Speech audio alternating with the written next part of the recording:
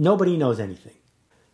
But if we try to attach ourselves to the outcome, we will sacrifice the process.